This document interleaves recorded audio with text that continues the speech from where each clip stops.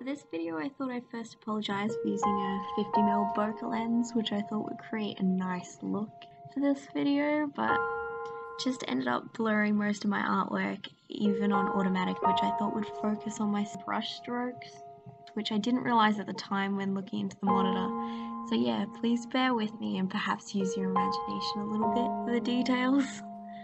Secondly, I wanted to talk about my new paints, which I've been so excited to use.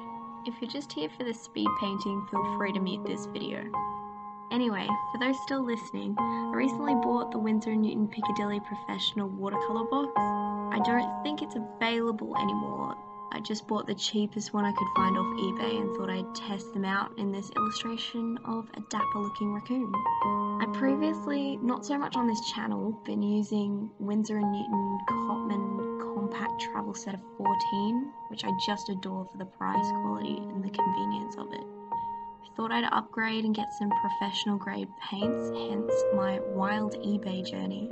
Piccadilly set is a set of 18 half pans plus a tube of white paint. What I really liked about this set was the wooden box and the sponge and the porcelain palette or dish inside. What I didn't like so much about the aesthetic is that the paints sit in a plastic tray instead of in slots. Aesthetics aside, I was both pleased and disappointed with the quality of the paints. I was particularly impressed with the blues. It's difficult to talk about the shades because the colours don't seem to correspond with the names on the colour chart included in the box. Most of the colours were really vibrant, but I found that with the yellows, ochres and siennas there was very little differentiation between shades, and the more neutral the colour, the less pigmented it was.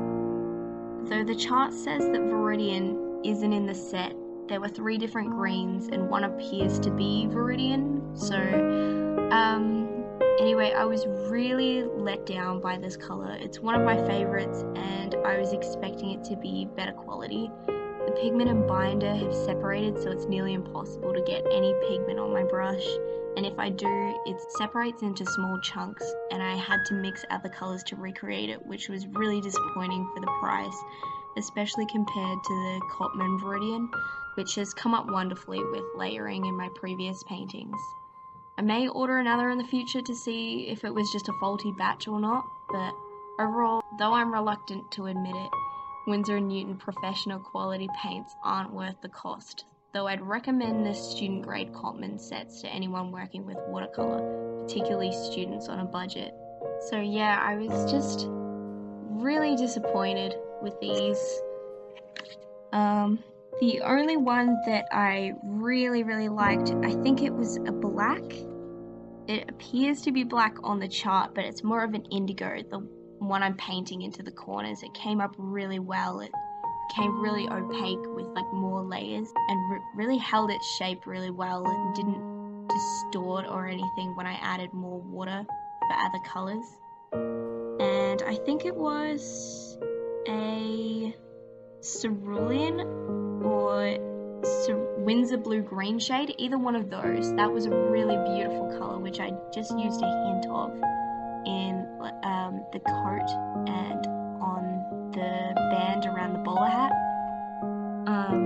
And I've been using a feather quill pen as well to do this painting, which was really fun. I love using it. It works so much better than a regular quill because it's more flexible and you can really get into the rough texture of the paper, unlike other pens, which is really great if you're using a cold press or rough textured watercolor paper, and it's not like fine liners that'll get chewed up and worn out by the texture of it. And I also really wanted to talk about the white ink that I brought from Winsor & Newton. It's really beautiful. It becomes really opaque with layering and you can create a really nice effect, which I tried to create with the smoke coming out of the pipe, which you'll see in a second. I just wanted to also add that some of the painting wasn't actually done whilst filming.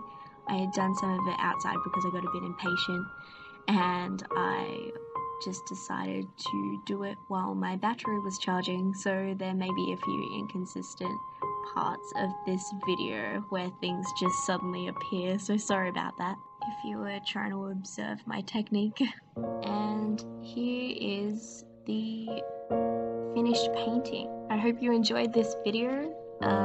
Like and subscribe for more videos as always, and let me know what you want to see next time.